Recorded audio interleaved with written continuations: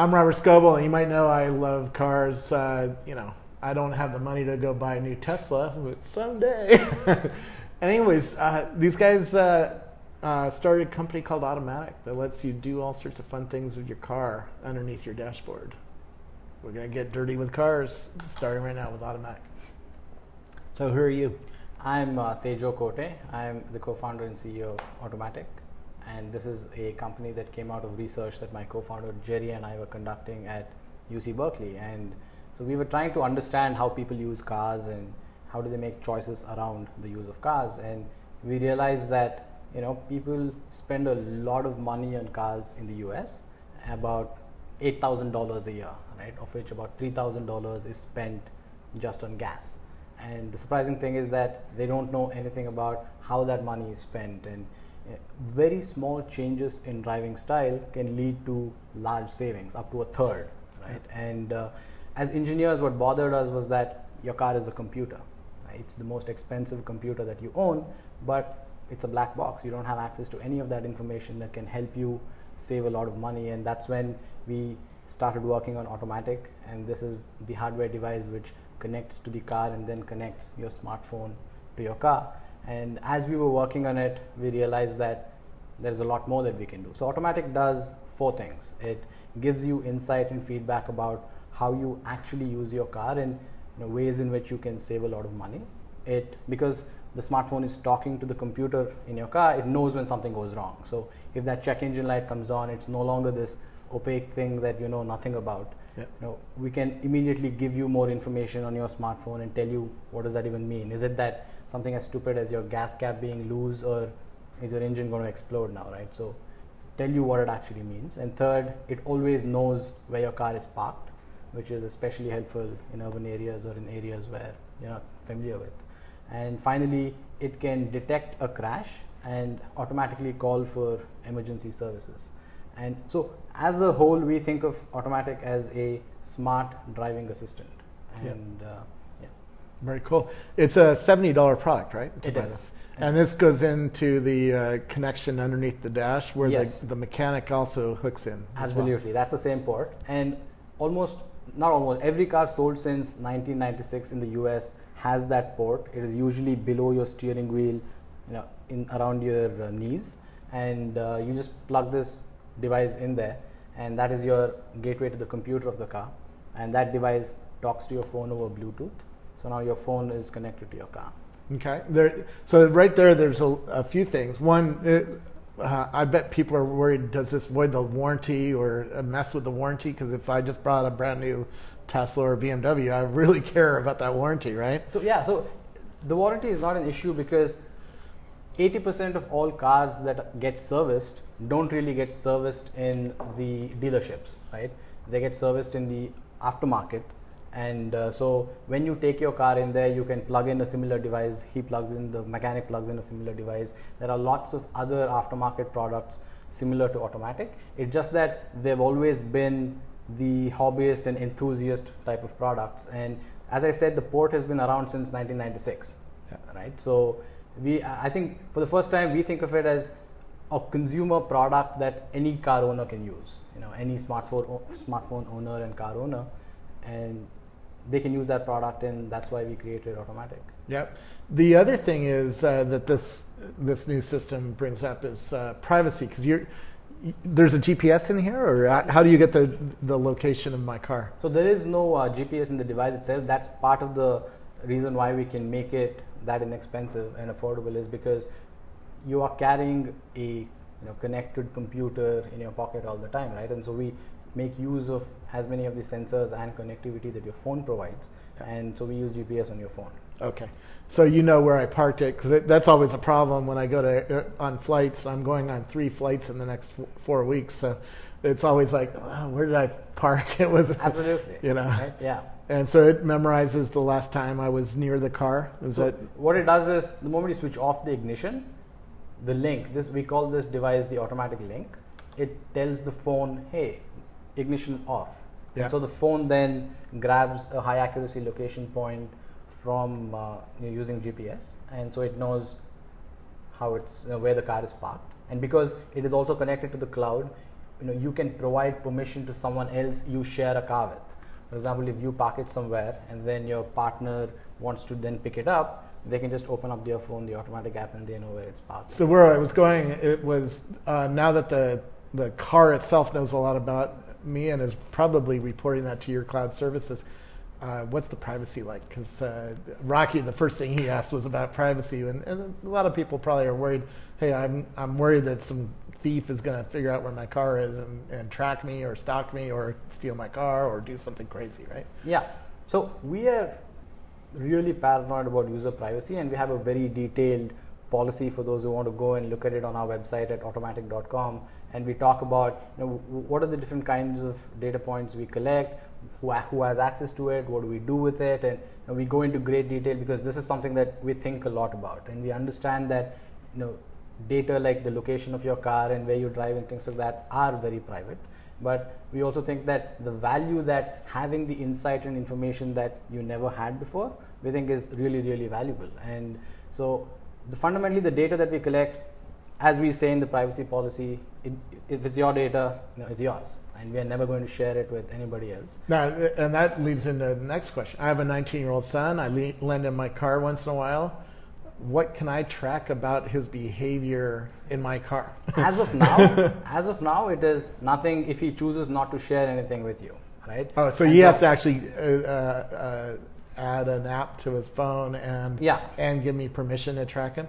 Now, let's say he gives me permission to track him. What could I learn about his behavior? Can I see how fast he is going? As of now, you cannot. And so those are the kinds of things that we think a lot about, and we did consider that whole teenage driver aspect of it, and we decided that there are enough issues to consider that we will not introduce it in this version of the product. There are other things we can do, and so you cannot see pretty much anything about him unless you're in the car with him. Okay. Right? So if both of you are in the car at the same time, anyway that same data appears in your app and his app, both of you know. But if it's just him, unless he has chosen to share the location of where the car is parked, that's pretty much all you'll know.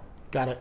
So right there. Okay, so Robert, when you're not, when you guys aren't engaged in actually looking at that thing, put the camera below the desk, because if you stick in there with it right like that, just looks really bad on the other cameras. So kind of move it off. Cool. Down. Yeah, there you go. Well, I was just about to get to the app. I'm going to jump in just real quick to that point so you can talk about it. But I mean, you can see his data if you sit down on the couch together and have a conversation about his driving with his. That's the way to do it today. Yeah. Also, take a look up there. You see, put it back where it was. You Yeah. see the glare in it? Now pull it back up where it was. Pull it up higher.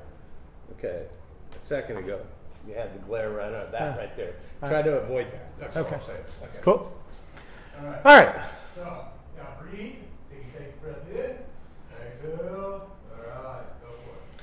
So can we get into what this app does? Absolutely. Yeah. So when you open up the app, this is a screen that you see, and it has different sections. I will start with the one at the bottom over here, and you can see that it shows the trips that my teammate Luba has taken this week, and it shows you a week view.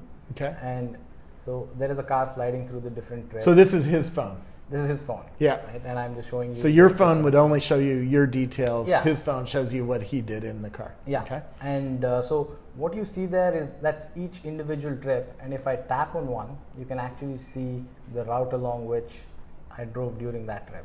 And it tells me here that, hey, I drove 1 mile and I spent 27 cents on that trip. And it also shows you what the rated EPA mileage was for that trip and what did I actually get, right? And so that is important because this is interesting. A total brain fart, because you're showing me the miles. Rackspace pays me back for mileage done on trips that I'm doing on official business. Yeah. Can I use this to track? Can I tag that as a work trip? That is one of the most requested features, and we will very likely just add it really quickly because we don't do that ourselves, and it seems like that's a very, very frequent use case, and this just does it for you automatically. Because let me tell you a little bit about the price and how we get it. For most new cars, we can read the level of the fuel in the car, right? So when it changes, when you start your car and it changes and it's suddenly full, we know that, hey, wait a minute, maybe you filled up. So we grab your location point and we know what the closest gas station is. And on the back end in the cloud, we have a feed of all of the latest gas prices for pretty much every gas station across the country. Yeah. So we can apply a very accurate price to what you might have paid, and we show that accurate price over there, right? So in general, you get a very detailed picture of how much you're driving and how much money you're spending doing it. And most importantly, at the bottom there, you see 3 metrics that we show: the rough brakes, hard accelerations, and how many minutes did you drive over 70 miles per hour. So the reason we show those data points is because I mentioned earlier that small changes in the style of driving can lead to really large savings, right? Yeah. And those are the kinds of things that you can do when you're driving, which leads to a reduction in fuel efficiency. For example, if you go 70 on the highway instead of 80, yeah, that's an automatic improvement of fuel efficiency by 15%, right? And that really adds up over time. And so we are kind of showing those small things which can lead to a large reduction in fuel efficiency. We give you gentle feedback, not just in the app itself, but as you're driving, there is a speaker in this guy, and you get audio feedback, and it's just a gentle feedback. Our intention is not to be a backseat driver or anything like that. Yeah. It is to say that, hey, you wanted us to point out to you easy ways you could save 30% on the amount of money you spend on gas. So here's a simple way to do it. So that is at a trip level. And there's no monthly fee. This is a free app. You just pay the $70 and that's it? Yeah, and that is it. And so apart from that, what you also see at the top is a summary for the week. Okay. Right? And what this shows you, that score 74, that is an indicator of how well are you doing. And what we suggest to our users is just try and maintain a high score. That's probably the easiest $500 or $1,000 you're going to save over the course of a year. Yeah. Right? And you also see details like what is your average MPG for the entire week, how many minutes did you spend in the car. And that's interesting for most users because they see numbers like 8 hours or 9 hours, and it's like, wait a minute, I spent so much time in the car, and how many miles did you drive? So you get a really good summary of how are you using your car, and that's information that most people just don't have. And finally, there is the where is your car parked right now? And if you tap on it, you will see that we are here in the office, in the Rackspace offices. Yep. And the car is parked over there. And when we need to go back, we just walk back and you know the location. That's really, really cool. You're not yet hooking up to other systems like Spotify or Waze. Waze is showing me traffic, so you could, show me how I drove home or something like that.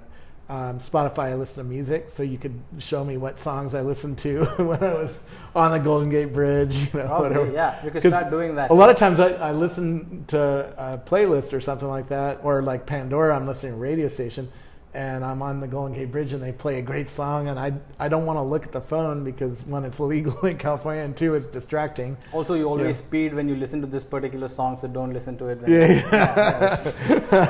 should probably do that. And so the last really interesting thing that I should show you here is you see a 1 over there on the side, right? Yeah. What that means is that your check engine light is on, and there's one diagnostic trouble code that's set in your car. So you just tap on that and you get a notification the moment that happens. You get a notification, and then you open up the app. You see, okay, what is the engine code? It's P0102. What does that mean? And in most cases, we even have a solution which tells you what the likely problem is. And if you just want to tap on that and go look at, you want more help, you can Google it. Yeah, here it says the sensor's going bad, probably. Yeah. And just turn it off and see if it comes back on as the recommendations. Yeah. So with one tap on before you do that, you can even try and find highly rated mechanics right around you. Oh, that's cool. And this shows you who are all the highly rated mechanics. One tap, you can call them up, and now you can have a conversation with context. Right? It's not. Now, one time, and I think this happened to Rocky's car too, my oil light came on and said, stop the car right away because you're going to damage the engine, right? Can you see the local towing companies or local garages to call to come out to your car? That's exactly what you do here, right? You say find nearby mechanics. You get a list of all of the all of the nearby mechanics, and nice. you can pick the one you want. You know where you are and where those mechanics are, and you can easily call them up with one tap, and you can even tell them, hey, I see that this is what is wrong with my car. Is it okay if I just clear it, or is it important enough that I have to bring it in right now? And so if it's not important enough, one tap on the smartphone, and you can just go ahead and clear it. It'd be nice if you hooked up to my insurance company and told me which mechanics were approved by my insurance company. So those are all, again, the concern that you had, right? Privacy, again, the moment you start talking about insurance, we are very wary about that. And we want to make sure that we do it in the right way. Like and some are AAA. I have a AAA membership, and you could show which ones are AAA approved. We should definitely improve that data and make it even more useful. But anything we do, we always approach it from like, what is the best consumer experience, right? What is the user experience that we can provide? And as you can see, we try and obsess over that. And once we are confident that it is something that actually adds some value, then we'll go ahead and do it. No, it's really, really cool. How is the company funded? We were a part of, right after UC Berkeley, I mentioned it came out of research over there. In the summer of 2011, we went to Y Combinator. And after Y Combinator, we raised money. Our investors include Andreessen Horowitz and Founders Fund and a number of amazing angels. And so that's how we are funded. Yeah. Finally, because a lot of people are now trying the Kickstarter thing, trying to build hardware and build companies that do hardware. How hard is it to convert from getting a prototype to actually building a product that's in thousands of people's hands? It's a very interesting challenge. And one funny story is that when we raised the first round of funding for the company, we were actually working on just a smartphone application, and there was no hardware device. And we raised a bunch of money, and soon we realized that if we want to build a really compelling product experience, it needs a hardware device. And so we started doing that, and I went back and told all our investors, hey, you invested in a software company, but we're doing hardware now. Luckily, nobody was mad at us, and they realized that it was actually the right thing to do. But I'm not going to say hardware is easy. There are so many things that you have to deal with that software companies just don't have to. But in our case, honestly, we don't think of ourselves as a hardware company because we built it because we needed to, right? To provide the experience that we wanted to, we needed that hardware device. But we think of ourselves primarily as a software and services company because the software on this device is updatable over the air through the phone. And the app obviously can be updated. So we expect to keep making improvements to the product over time and just keep pushing software updates. And the hardware platform itself is pretty robust and generic that we can keep making those improvements over time. Where do you think, final question, where do you think this is going? Because I'm writing a book on context and context is systems that know where you've been or what you've done and try to figure out what you're going to do in the future. And certainly you know where I've been. You can know what grocery store I like, whether or not I go to church, what school I go to, how often I come to work, when I go to work. You're going to know a lot of that stuff. So where does this go in the future, and are you thinking about using this data to serve me in some way?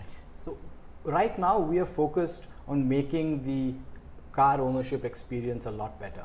Right? The way we think about it is when you add connectivity to a car, you can make the ownership experience a lot better in many ways. And the car makers are doing a lot of things on their own, and they're primarily focused on infotainment and navigation, right? Pandora streaming into your car, or 4G LTE video to the back seat of your car, or whatever else it is. But we tend to think of the experience of owning a car that it's more than just when you're in the car driving from point A to point B.